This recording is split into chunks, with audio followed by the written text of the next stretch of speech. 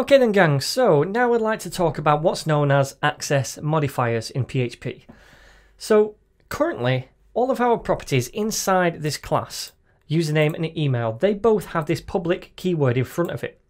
Now that means that we can basically access these properties, username and email, and this method, because this is public and this is public, from inside the class. For example, where we say this username and this email, or this email down here, we can access them this way inside the class. But because they're public, we can also access those properties and functions outside the class as well. For example, where we output the email. So I'm outputting user1 email and user2 email, and if I save it and refresh, then we can see both of those because they're public and we can access them. And I could also update these. So I could say, for example, now user1 and then get the email and change it to something like 3.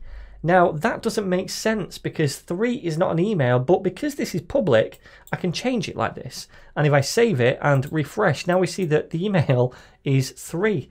So it's not always a good idea to allow these to be completely public. Instead, we want to be able to protect these different properties and methods a little bit more. And the first way that we can do this is by using what's known as an access modifier, otherwise known in PHP as a visibility modifier. So currently we're using this public access modifier in front of each of our properties, making them completely accessible both inside this class and outside this class. Now if we change this to something else, for example if we put instead of public in front of the email private, then if we can spell it, that is private, then this now is a private access modifier and it's making this property private. Now that means that it can still be used internally inside the class. So this is fine where we access it inside the class, and this is fine where we access it inside the class, but outside of the class we can no longer do that. We can't do this where we can change it, and we can't do this even to access it because it's now private, meaning only inside the class can we access this property. So if I save this now, then go over here and refresh, then we get an error and it says it cannot access the private property email right here.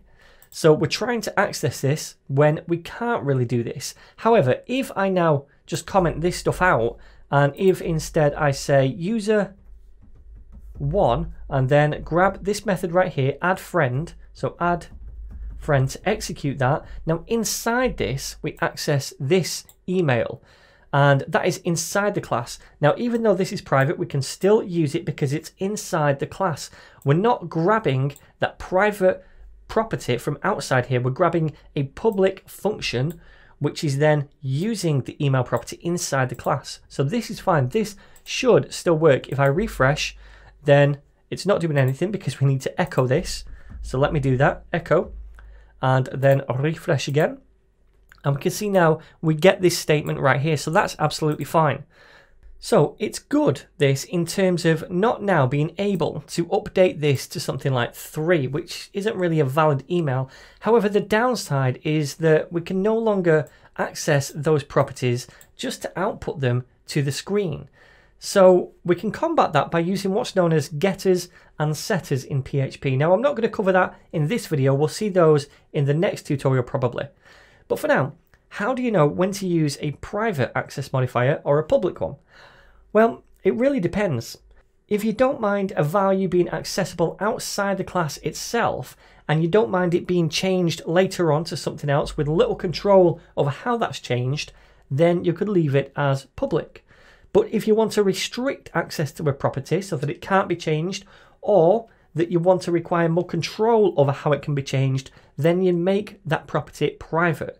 You'd also probably mark something as private if you only intend to use that property internally inside the class itself.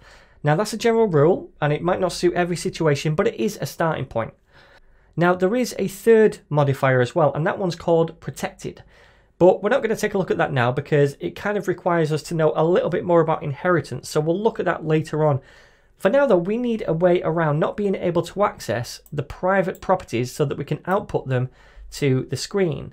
And we might still want to change them as well, but we want more control over how we change them. So for example, we couldn't change an email into an integer. If we change an email, it must be a string that contains an @ symbol or something like that. and if we change the username, then it must be between, for example, 6 and 10 characters and be A to Z characters only, or something like that. So we want more control over how they're changed, and we still want them to be output to the screen. So we need a way to do all of this, and we're going to do it by using getters and setters, and we'll cover that in the next video.